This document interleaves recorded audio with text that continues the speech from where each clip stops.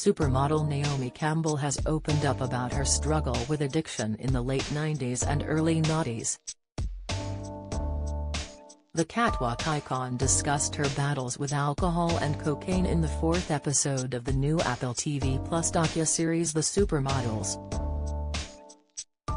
In her solo episode, Campbell revealed how her addiction was triggered by the death of her friend Gianni Versace in 1997 when he was shot by obsessed fan Andrew Cunanan.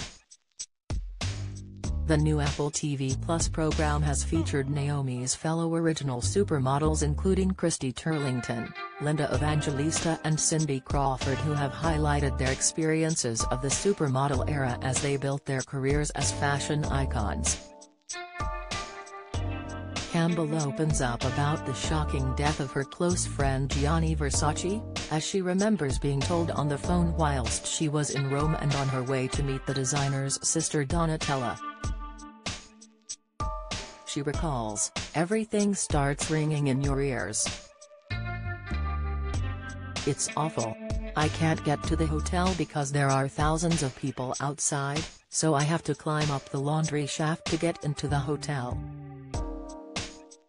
Next, Campbell then explains how the grief of losing close pal Gianni saw her turn to drink and drugs. As she tells the camera, "Addiction is such a bull's teeth thing. You think it's going to heal that wound, but it doesn't."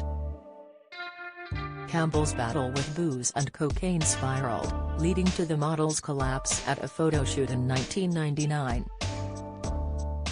The health scare was a wake-up call, which saw Campbell check herself into rehab. As she explained, "I have always owned up to my mistakes, and I chose to go to rehab, and it was the best and only thing I could have done for myself at that time." She also began attending Alcoholics Anonymous (AA) and Narcotics Anonymous (NA) meetings. The Tell-All TV program also sees Campbell reflect on her violent episodes in the past, including her conviction for assaulting her personal assistant with a mobile phone in September 1998. Under an agreement with prosecutors, Campbell expressed remorse and was released without punishment or a criminal record. In 2007, she was charged with another assault when she admitted in court to throwing a mobile phone at her housekeeper and was sentenced to 5 days of community service for third-degree assault. Speaking about her behavior around this time, Campbell said, "Addiction can cause such huge fear and anxiety, so I got really angry." Campbell's confessions about her addiction are a rare insight into her personal life.